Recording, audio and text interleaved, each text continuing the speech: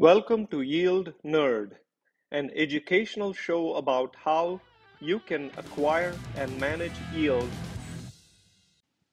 All right, Yield Nerds, thank you for your support. Episode 113, and I'm going to share my master tips on bottom fishing, something I'm trying to get good at. And hey, look at this, I can bottom fish in front of the New York Stock Exchange. Life is good. All right. Well, we're up to 279 subscribers. Thank you for your support. If you're new, I would suggest you look at the playlist. It starts from the knowledge level of somebody who is new to fixed income investing and brings them up to speed. And by the way, please remember, I don't have any magical powers. I'm often wrong. Check anything you hear here. Make your own decisions. Well, the agenda for today is threefold. First, I'm going to share where I believe the market is and is headed. Second, bottom fishing, and I'll explain what that means and how I'm using it in my equity investments in a very small portion of my equity portfolio at this point, and my steps that I'm taking in terms of the next 90 days. Well, first of all, mea culpa, my portfolio on the face of it looks like it goes up, up, and up. But the reality is I barely cracked 0.6% this year. So I've missed a lot of the action. For the last 6 months, I'm up 3%. I guess I'm happy with that. I never complain about missing some giant rocket ship because that's not the kind of ride I'm in for. Speaking of rocket ships, if you had put your money on the S&P 500 for the last 6 months, look at this. 21.3%. Amazing. You missed the boat, fixed income investor. Even if you put your money in the S&P for just this year to date, you would have made 10.8%. Instead, you're making 0.6%. What is wrong with you, fixed income investor? You really need to rethink your strategy, and you need to, figure out how to buy all these tech stocks and the growth stocks and the S&P. Maybe not. And in my humble opinion, the market today is not exactly connected to reality. Nvidia's price to earnings ratio is a whopping 75.75. Seven stocks gained 70%, while the rest of the stocks were up 6%. And so if you think that is your jam, you do you. I'm going to stick to my fundamental analysis, and that is what I do. And for those of you that are new, it should I want to make sure I acknowledge that my opinion is informed by my asset allocation. 96% of my portfolio is in fixed income, and barely 4% is in equities. And so that 4%, however, I'm starting to play around to understand what I want to do. And I will show you the list of stocks that I own. No Nvidia, none of those. I love bottom fishing. Let me explain what bottom fishing is. And by the way, I made sure that even Dolly did not show me picking up Bitcoin and putting it into my basket. Not my jam. You do you if Bitcoin is your kind of deal. And so my definition of bottom fishing, and before I get into that, I have to make sure I warn you that this is not investment advice. It is not tax advice. I am not a wealth management advisor. I also don't do politics product. I am sharing my education, and please take it at that. So one of the companies that has been pretty interesting to me is Intel. And Intel, as you can see, had a storied run, and I owned Intel until the beginning of the year. And somehow I got lucky. I dumped it at that time at a nice profit, and I'm kind of getting back into it. And let me explain why. If you look at the fundamentals of Intel, it's a company whose revenue definitely has slowed down, but their equities have gone down their market cap has gone down by an enormous amount. And their cash flow is also way down. That's because they aren't selling the hot ticket items. It's really the earnings per share where there has been devastation. And so you look at where should Intel go from here? And my humble opinion of Intel is that they probably need to start reinventing themselves, whether they'll be successful or not, how soon they will be successful. Those are the big questions. And it's possible, with Apple, with all of its DOJ problems, with all of the focus towards reshoring into the United States, Intel may be a very interesting place where people take a look. And there is always the possibility that Intel is a little too big and they may want to spin off a division, create a joint venture. And so I'm kind of taking some interest in Intel early stages. Again, I want to make sure I'm throwing lunch money at Intel and trying to understand it better. And so that is one of the companies that catches my eye. And, to kind of put more rigor into bottom fishing, here is how I define it. Looking at stocks that are yet to peak. Now, what does that mean? I would say these are stocks, and the folks who follow my show know that I only invest in US stocks. I don't understand the international markets enough to do that. So I look for high volume for the simple reason that if the volume is low, the spread between the bid and the ask is too high, and so I don't like that. So I look for high volume. I do not like to pay a PE greater than 20. I also start looking at PEG, price to earnings growth, which is based on analyst predictions, which, as you know, doesn't always mean anything. Uh, and then the important part is price to cash flow. If they generate $1 in cash flow, how many dollars are you paying for that dollar in cash flow?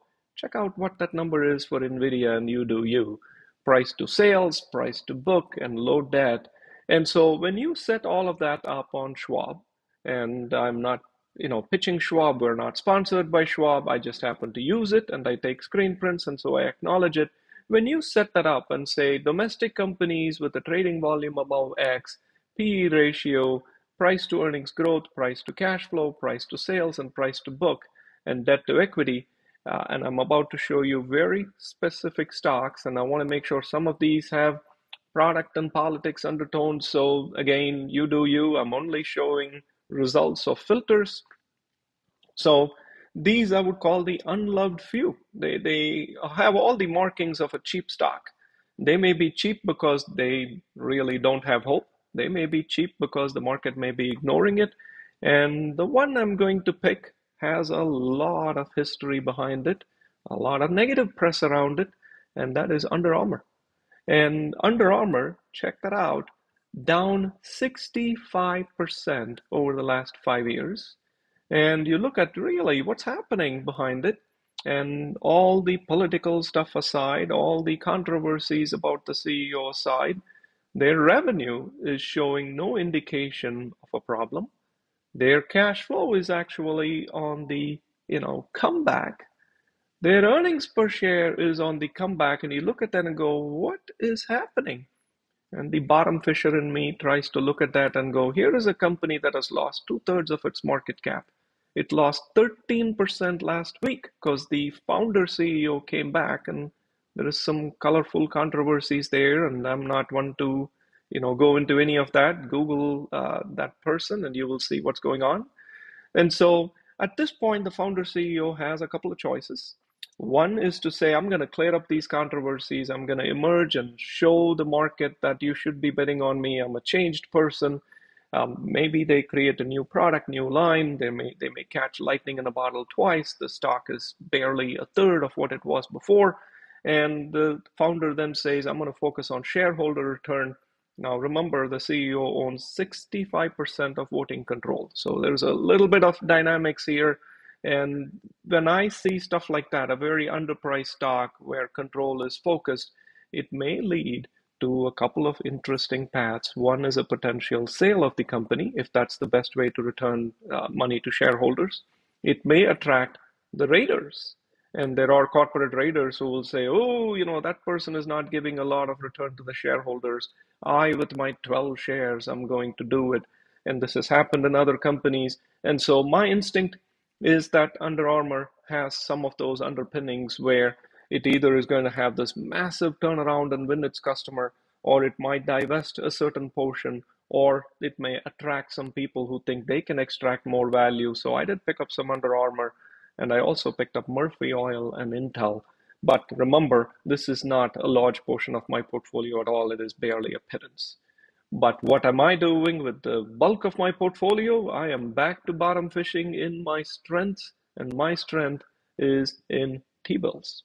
So I was worried about April 30th, whether the two parties would collaborate. It looks like at the end of the day, we may have some common sense wins there at all. It might get punted until September 30th. And so that's good news. There are some compromises, but like the rest of the market, I'm convinced as well that interest rates will go down at the end of the year, somewhere towards the year. I don't know by how much. I don't know when. And for many, many reasons, you don't want to wait until the first, decrease in interest rates to extend your duration. You kind of want to do it a couple of months ahead. And I have started doing that. Let me explain what I mean by my T-bill and chill comment and extending duration. I'm sticking to my knitting. I got back into T-bills. However, I have started laddering. Here are my buys in T-bills for the last week.